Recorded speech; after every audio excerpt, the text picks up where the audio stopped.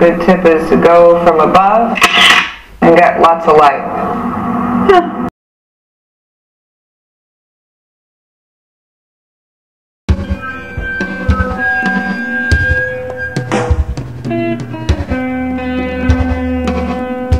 To you, the bold and foolish lambs, to you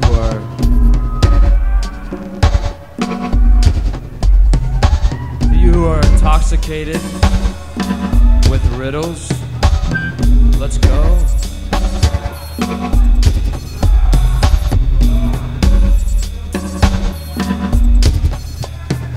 Who take pleasure in twilight, whose souls are lured by noise. Because Carly and I were just sort of like quite enamoured when we were watching this particular documentary, because it was John Waters talking over and some phone conversations with Andy Warhol, all talking about these like infamous tip prints. And I guess maybe as a woman, as a young woman, there is a sense of wanting to sort of not just reclaim your body, but you know, it's used in so many ways by other people, and it's quite exciting to sort of figure out how, you know, how you might want to manipulate or engage with your own body. And that was, I think that was just quite a fun thing for us to do. The way it was shot, the vantage point was quite difficult in the I guess if you're thinking about sort of feminist theory and Laura Mulvey's work about narrative cinema and you know, the to be looked at-ness of women and the male gaze and all that, was that deliberate? I don't think there was like, I mean, when I like framed that up, I think I was just conscious that I didn't want there to be any kind of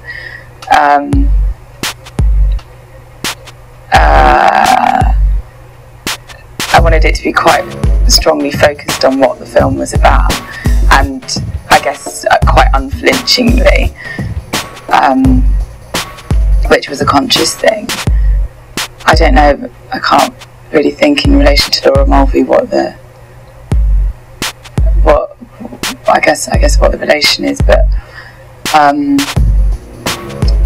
yeah, it was very conscious. Yeah, and actually it going back onto YouTube, or well, actually it's not allowed, it wasn't at that point allowed on YouTube, but going back into that kind of like video meme sphere, it was quite conscious. It was actually something that I'd done with a lot of previous films that did not have tits in my work, which was to have this very tight crop that's often used on specifically foot fetish films online, and lots of kind of like I guess non-genital sort of fetishes. So like the AMSR videos are all very tight cropped on the face, and the foot fetish ones are always a very particularly tight crop on the, I guess it's that sense of like almost like disembodiment and like fracturing the body, so that you're kind of like maybe made to feel slightly uncomfortable, even though it might be a quite sexually charged piece. But do you worry then that you're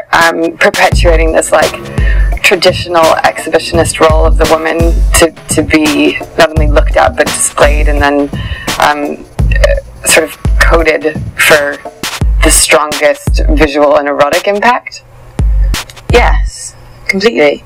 That video had I think 30,000 views in the first weekend it was put online, and that's not because people are interested in art. So it's definitely a massive part of, I think, any woman, especially now,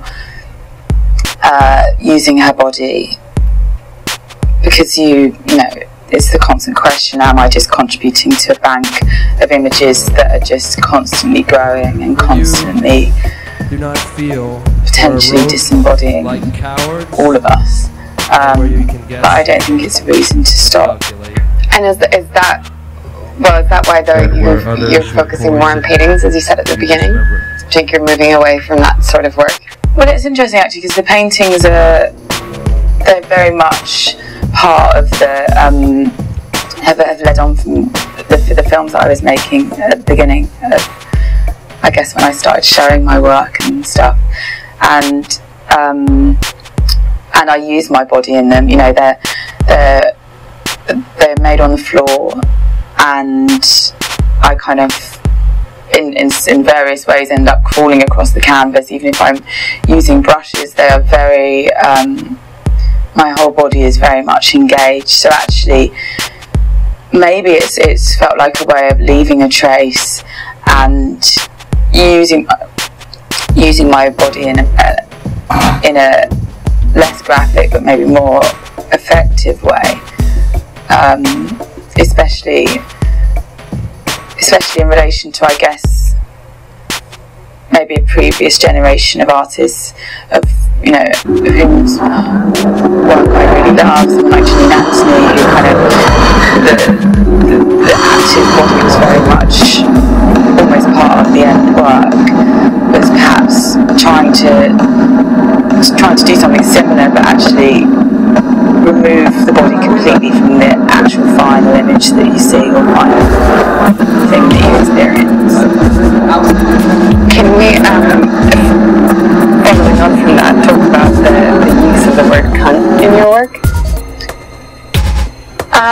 Cunt is the first text piece really I've done, and the first word I've worked with, and I was sort of drawn to it on a lot of levels. It seemed like the most seductive word to potentially use and the most effective. I started thinking about it as being potentially the only anarchic word left, because it is banned from a lot of our print media and online media, and it's still very much a word that is potentially contentious and but like much loved, and I kind of like, I was interested in its use as this sort of like reclaimed word for feminists, some feminists, but then also something that gets banded around inanimate objects and is very much part of, like, I don't know, car abuse culture, and like just that it can be a word that's full of so much pleasure. It's one of the first, I guess, swear words I probably knew and really enjoyed.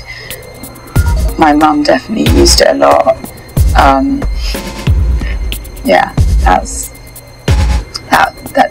like, I kind of like, I liked that it has the same effect and meaning, whether it's if there's a politicized sort of like energy behind it, or whether you're literally just screaming it at someone. It means massively different things in the US than it does in the UK. Yeah, it's not in the US, if you say it, it's literally the worst thing you could possibly say. And when I came to England, I was shocked by how many people would just say it. Yeah, and also I don't know if it's like if it's different with different groups of people. Like, my parents are both very, very Cockney, and I sometimes have to catch myself, because I realise that when they use it, it sounds completely different to how maybe it does when I use it. And actually, I was speaking to an artist who grew up in Qatar, and I think it's a very similar word. I think it looks like cunto, but she was telling me that when it's used, she came to my studio once. She was like, "I was with all your aggro art," and I was trying to explain the same thing to her, and she was saying that it's like if any word has a spell in it, that's the word. She said